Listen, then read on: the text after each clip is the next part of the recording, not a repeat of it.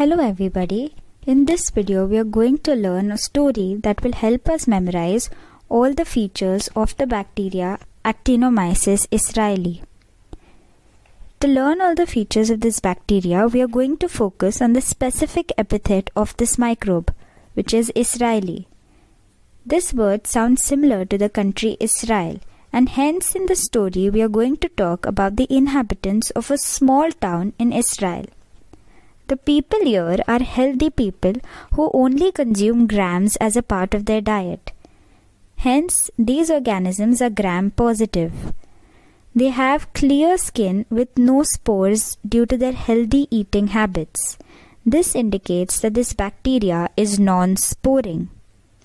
They have a rod and a robe as a part of their attire in this village. Rod means bacilli or rod-shaped bacteria, and a robe refers to the anaerobic living conditions of the bacteria. All the members of this village are fun guys with a lot of friends or connections. Fun guys means fungi, indicating that these bacteria are similar to fungi due to their wide-ranged connections or the branching filaments like fungi. Due to the fun-loving nature of all the people, they don't like moving out of this village. Therefore, they are non-motile organisms. Their fun nature makes them stress-free, thereby giving them no cardiac issues. This statement indicates that they are similar to Cardia, which is another microbe. People in this town don't prefer keeping cats in their houses, as they feel cats may be unclean and they may have to use strong acids in order to clean the areas contaminated by cats. They don't like to do this because they don't like using strong acids and prefer using natural products made in the village itself. This implies that this bacteria is catalase negative and it is not an acid-fast bacteria. These features distinguishes them from Cardia. Due to their healthy eating lifestyle, they have a healthy alimentary canal, which means they have healthy mouth, gums, pharynx, gastrointestinal tract, and their urinogenital tract is also quite healthy.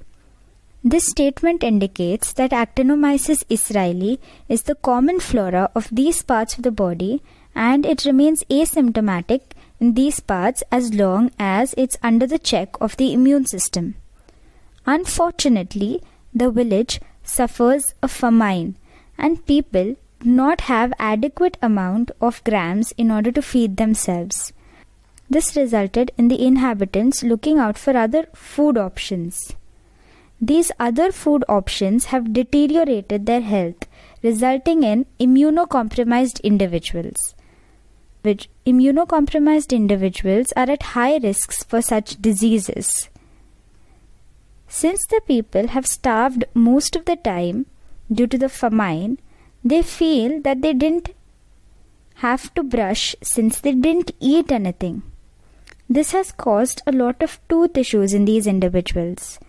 They've had to visit dentists, and since a lot of people have to visit the dentist, due to the exorbitant workload on the dentist, they've started to make mistakes, resulting in oral trauma to a lot of people. After this oral trauma, the bacteria has gained access into the inner layers of the skin, causing an abscess, which can fistulate as well. Fistulation of an abscess refers to the abscess making a sinus tract in order to drain the pus. This is called as a Cervicofacial Actinomycosis. This abscess can go deep and it can also result in osteomyelitis. This abscess is visible as a pus-filled mass on the cheek. Change in the diet, they've started to consume non-vegetarian options like fish and chicken. Some of them accidentally swallow fish bones since they're not experienced in consuming these products. While swallowing, they realize that they've swallowed a fish bone and cough in order to get it out. Unfortunately, the fish bone enters the respiratory tract and it causes a mucosal laceration. This can occur at any depth of the respiratory tract, at the larynx, the bronchi, or the pulmonary area. Pulmonary area referring to the lungs. This implies that respiratory actinomycosis has three forms: laryngeal actinomycosis, bronchial actinomycosis, and pulmonary actinomycosis. After this episode, the symptoms that these people might be facing are cough, sputum with blood, and chest pain. In some individuals, they do not realize that the fishbone has entered their body and it manages to reach the stomach and the intestine. The doctors perform a surgery on the intestinal tract in order to remove the fishbone. In some cases, the fishbone may cause perforations in the appendix as well. They may observe a granulation tissue that mimics a tumor in abdominal actinomycosis. People may have symptoms like abdominal discomfort and changes in their bowel habits. In some females who have had IUDs, which are intrauterine devices, in their genitourinary tract, they have not changed it for a while and they are with it for over 5 years.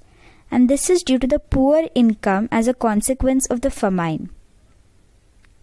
As a result of having these IUDs for such a long period of time, they have developed pelvic inflammatory diseases.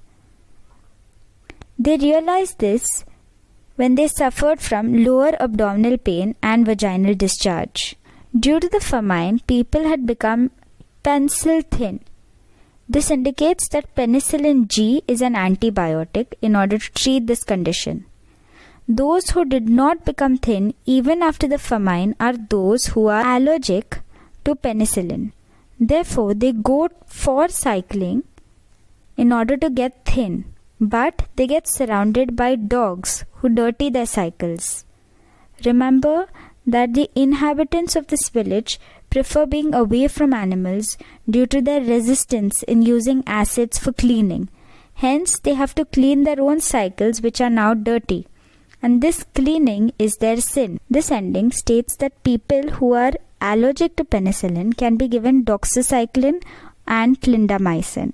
In cases of severe actinomycosis or a pelvic inflammatory disease due to IUDs, a surgery may be required.